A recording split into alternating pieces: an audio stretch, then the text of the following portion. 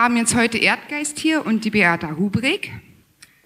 Die beiden haben sich mit dem Thema sehr intensiv auseinandergesetzt und werden uns jetzt erzählen, wie man was dagegen tun kann oder was man dagegen schon getan hat, was man künftig noch dagegen tun kann. Die Beata ist Rechtsanwältin in Berlin und engagiert sich bei Freifunk und beim Tor Project. Und Erdgeist ist Open Source Developer, kommt auch aus Berlin und macht nebenbei noch Chaos Radio und den Ohm Podcast und engagiert sich im CCC. Ein herzliches Applaus für die beiden. Dankeschön.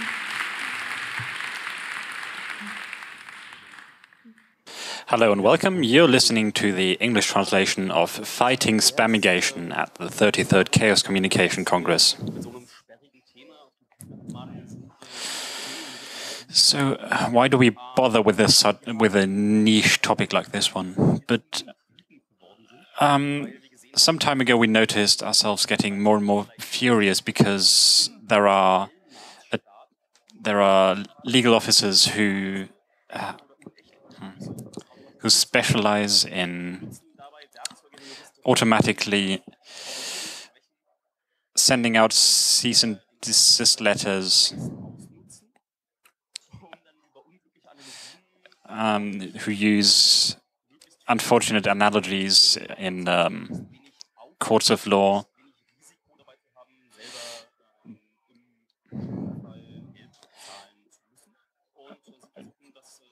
They use the law to their advantage to minimize the risk as best they can.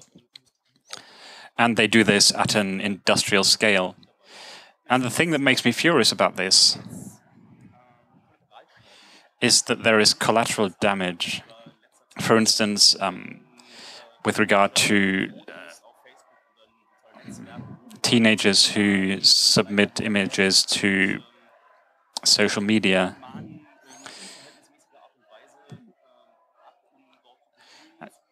And you see legal officers who send these cease and desist letters at a really large scale to, make money out of it. And it's no longer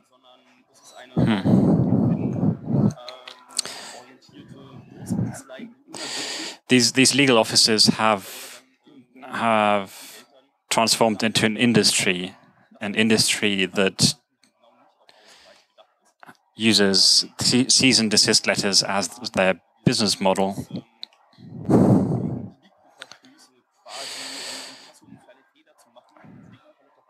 And the collateral damage is sometimes smaller businesses who make some mistakes in their impressum, which is certain data that all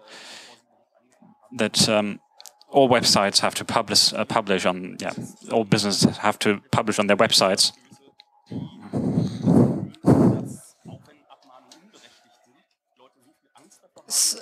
So even if these cease and desist letters are actually unlawful,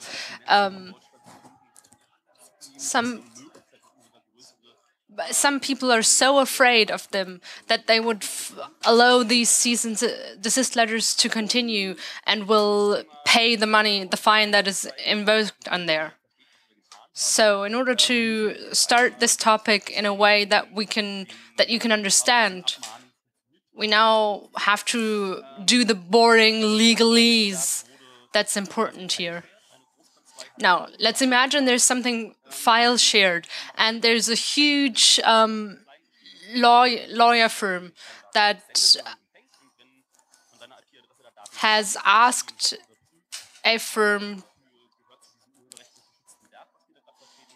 to check whether there's something that is protected by some sort of property law. And then they will find the IP address, will find the internet, the ISP, that is the internet service provider. And they will go to a judge. The judge will give them a formal letter that allows them to go to the ISP, that will give them the data of the person whose this IP belongs to. And then they will write a 50-page document that looks quite scary. And they send them out in mass. All of them have blank payment checks, basically, that you can just send out.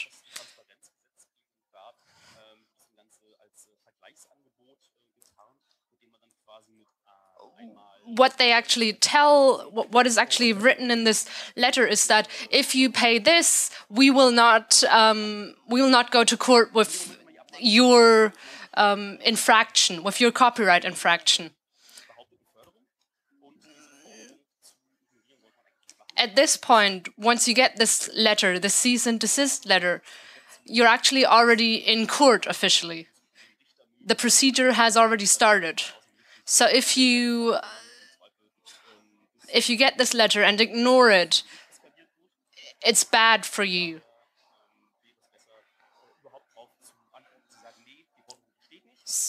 So the best way to deal with this is actually, this is not right, this does not apply to me. So the easiest way to get out of this for users is actually to just pay the money. But that's why a lot of people just pay the money, even though officially they're not entitled to this money.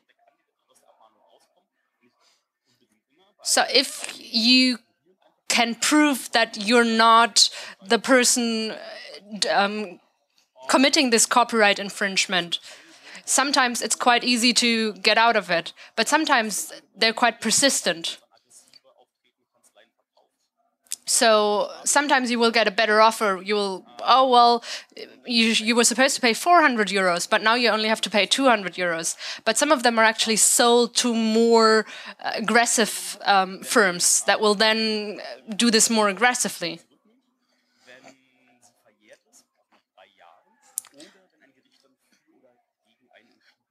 Okay. So there's 3 ways to resolve this. One way is after 3 years, the term on this is limited and you leave and it goes away. Another way is for another way is to, sorry.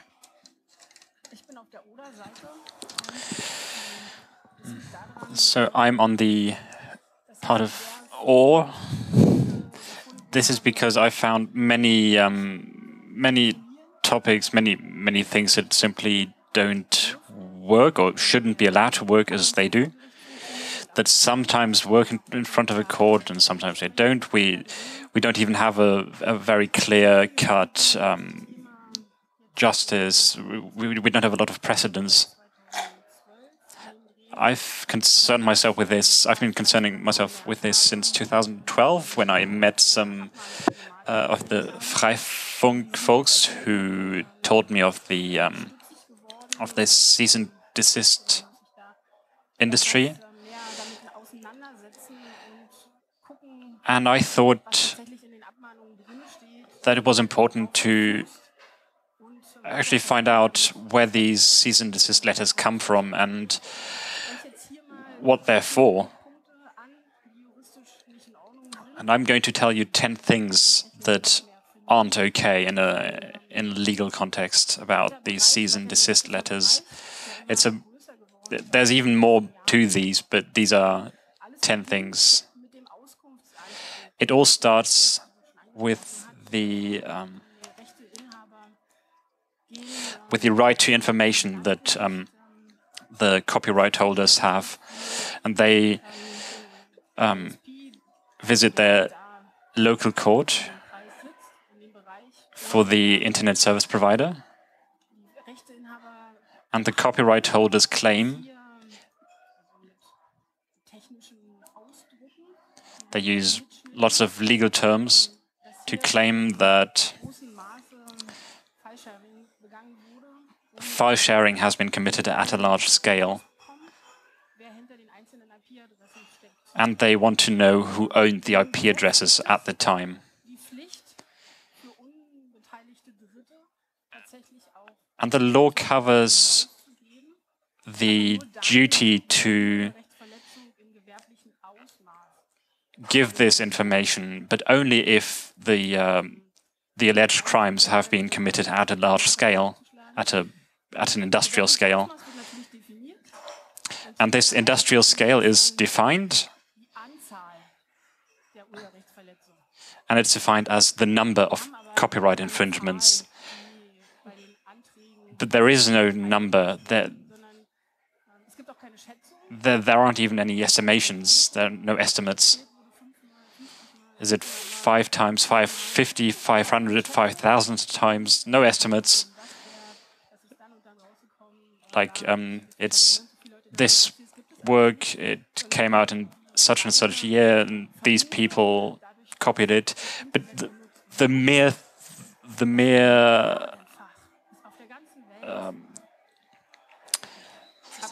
presumption that this work has been copied millions of times potentially, that's enough to claim that it's these infringements have been committed at an industrial scale, with no need to be able to prove it. So these claims really should not be allowed to happen. It also means that people who sit at home and watch a film and automatically upload it, because that's how their file sharing works, suddenly become copyright infringers at an industrial scale without realizing it.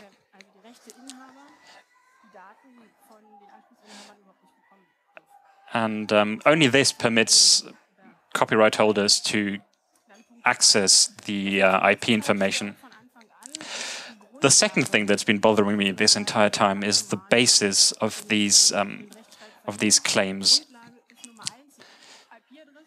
The basis is firstly the IP address, and secondly a hash value. There are no further investigations, no further information. That's it. That's all that these claims are based on.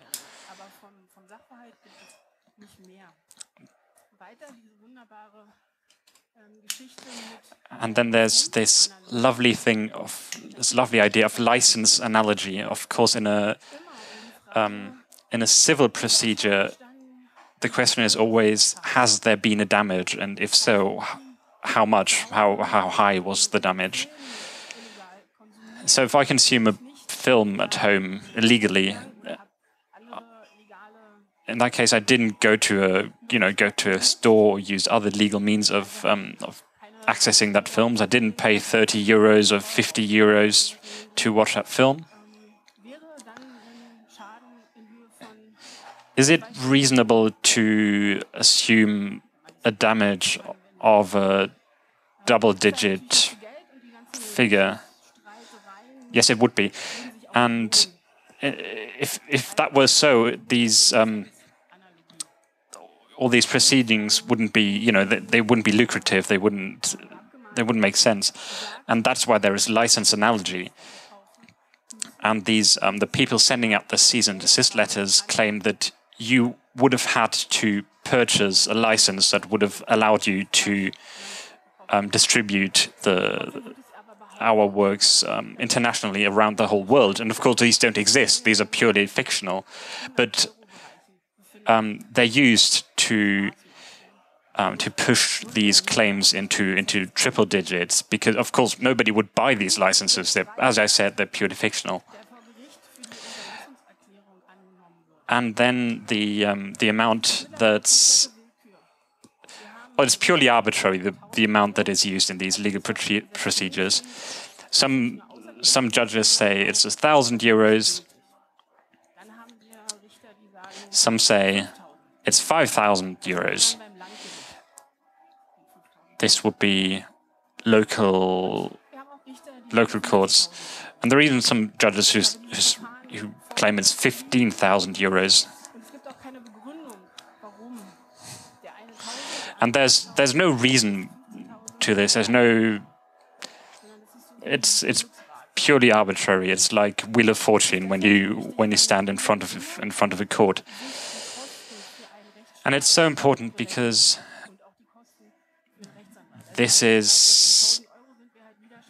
all other costs depend on the on what is being claimed for, on the amount involved. So your legal fees depend on these amounts.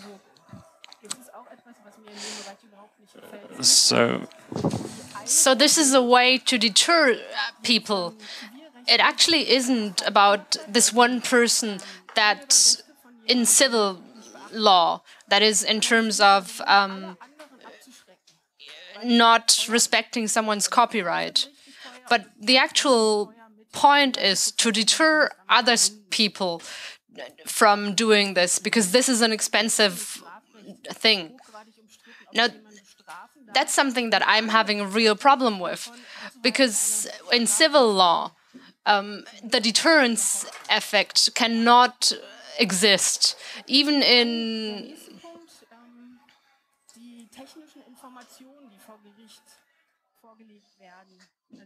so now the third thing is that the technical information that you usually only get in court and not outside of court, not before.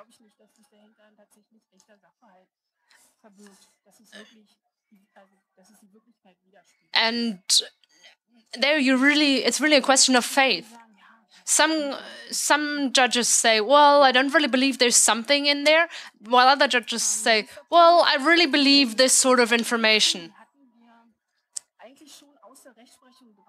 So next thing, it's about whether you need to control. You, as providing internet access to someone, need to control the people using your internet access for their property law. Now, if we actually want to have that, then we do have a problem with data security, because you either need to log everyone's internet access or you need to check their computers. And then we even enter into the problematic of a very big German law of the secrecy of telecommunications.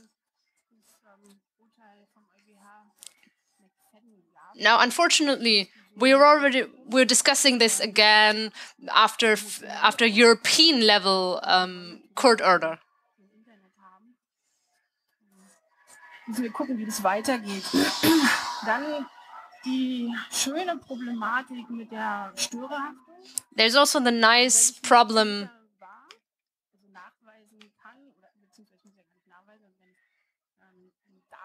of interference liability. That is, if I can prove that it wasn't me doing this copyright infringement, then someone will still say, well, you opened it up to this danger. Now, in my opinion, that's complete bullshit, because you opened the internet because the internet is open. The internet is just a network. The internet is not a source of danger as such.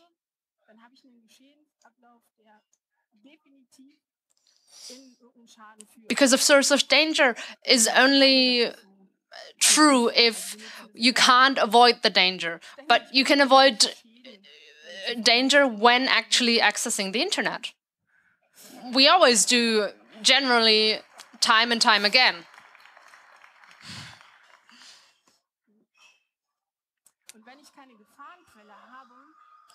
And if I don't have a source of danger, then it isn't my duty to make sure that other people do not commit damages.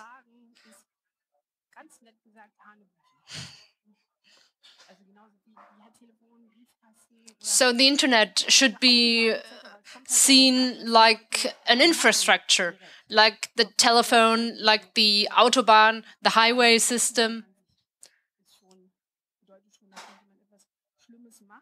But the access as such is not is not a source of danger per se. Was mit dem Lebenserhalt überhaupt nichts zu tun hat. Die tatsächliche Vermutung, wenn ich Anschlussinhaber bin, dann bin ich auch Täter. The presumption that if I own the internet access, then I'm also the perpetrator. Now, this assumes that more than 50% of people live alone, have a closed network, do not ever have guests, but that is obviously not true. Most people share their internet access.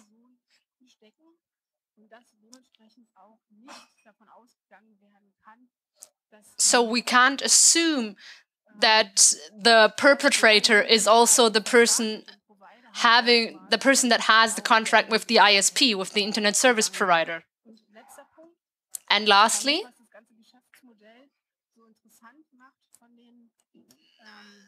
the thing that kind of makes this a business model that's lucrative is that you don't really have a risk. Like if you're the one sending the cease and desist letter, you don't actually have a risk. You don't carry a risk because the law says that only if you can show that it was negligent to send out the cease and desist letter. But being negligent means that you need to know the person that you sent the cease and desist letter to. So you will never incur any damages yourself. So there's no financial risk for the people who send out these cease and desist letters. And of course, this makes sense if you consider that you have these huge legal offices basing their entire business models on this. And they give serial numbers to their cases that reset each year, and we guess that it's about 10,000 cease and desist letters they send out a year. And if you this leads us to estimate that it's we have about 8 digits. That there is a total sum of 8 digits in all these claims. So it would not make sense for them to have to pay for other people's lawyers.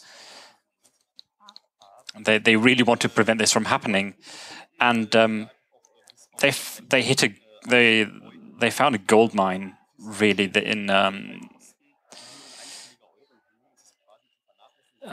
because the law limits their expenses to not even dozens of euros. So their business model would vanish immediately if you could prove that these cease and desist letters had been sent out negligently.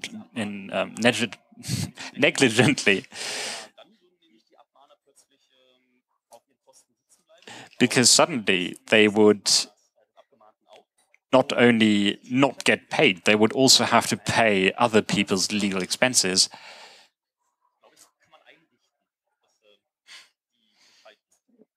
So I think we can do something about this.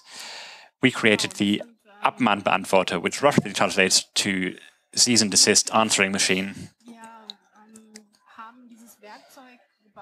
Yes, we created this tool so that as many people as possible who had received these letters unfairly might be able to defend themselves.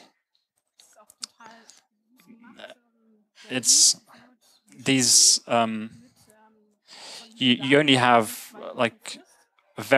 usually 2 weeks to reply to the letter, but not from the date when you received it, but from the date when it was sent out.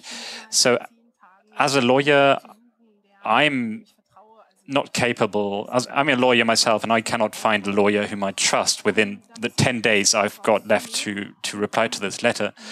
So to allow more people to defend themselves in court, we created the Abmahnbeantworter. And we wanted to make it simple. And we want you to work on the actual letter itself. So, for instance, tell you about the date of the letter or the serial number in order to get people to think about what they did at that point in time, which in turn gives them a reason why the cease and desist letter was sent out unfairly. And the second step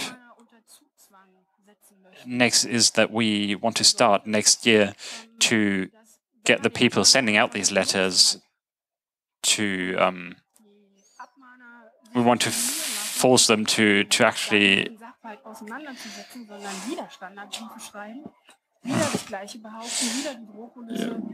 want to force them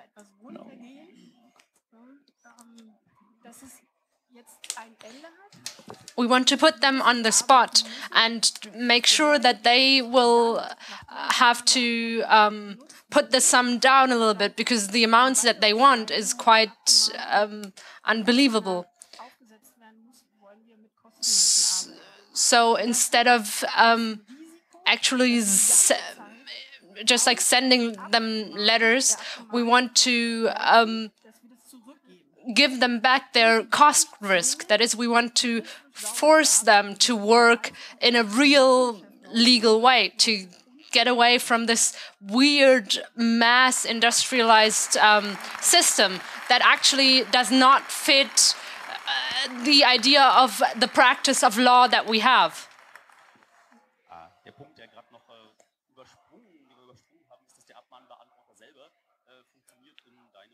So there's something we skipped just now. The Abmahnbeantworter actually works in your own browser. You just put in some stuff so that the person who sent out the cease and desist letter actually knows your address.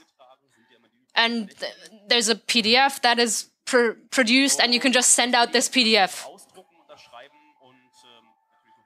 Obviously, you still have to sign it, but then you can just send it via regular post. And this is a pretty free or cost-effective way of doing your first defense.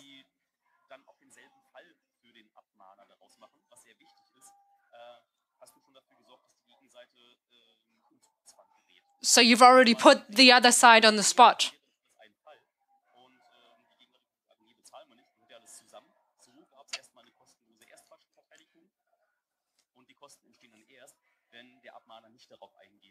So the cost that you write down actually only occurs afterwards, which makes this a legally binding way for you to start a new procedure that would then have them pay money.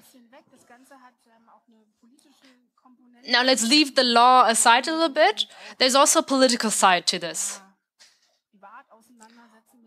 So we actually also deal with this topic in our free time or privately,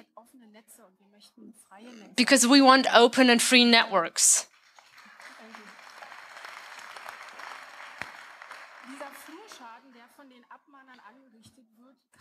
The collateral damage that we see, which is that the network is actually getting more closed, is something that can't happen. We fight for internet access for everyone, for better technology, for economic reasons, but also for human rights reasons. Now, I can say without internet, I probably would be a different person, and I could always have internet access. I need internet access to work, to communicate, to orient myself, to make plans, to inform myself, obviously.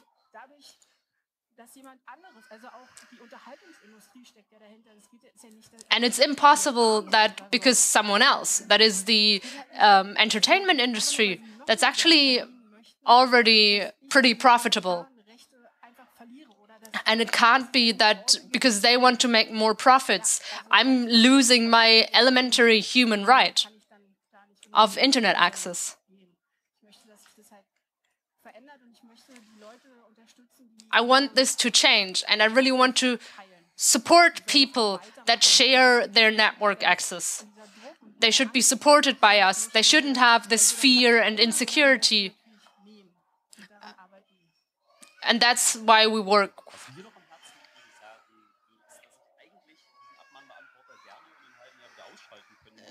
What I really want to say is that I really want the Abmahnbeantworter to become superfluous, to be able to take it offline, because it won't be necessary anymore.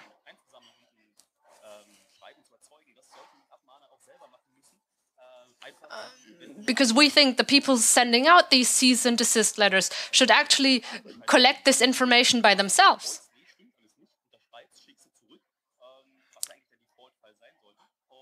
Because usually when you get these kind of letters from a federal judge, you actually just say, no, this is not true, no, this is not true, you send it back, and that's fine. And this is the way it should be here as well. There should be an easy, simple way to do that. And we hope that the customer protection services in Germany will actually be able to push this through.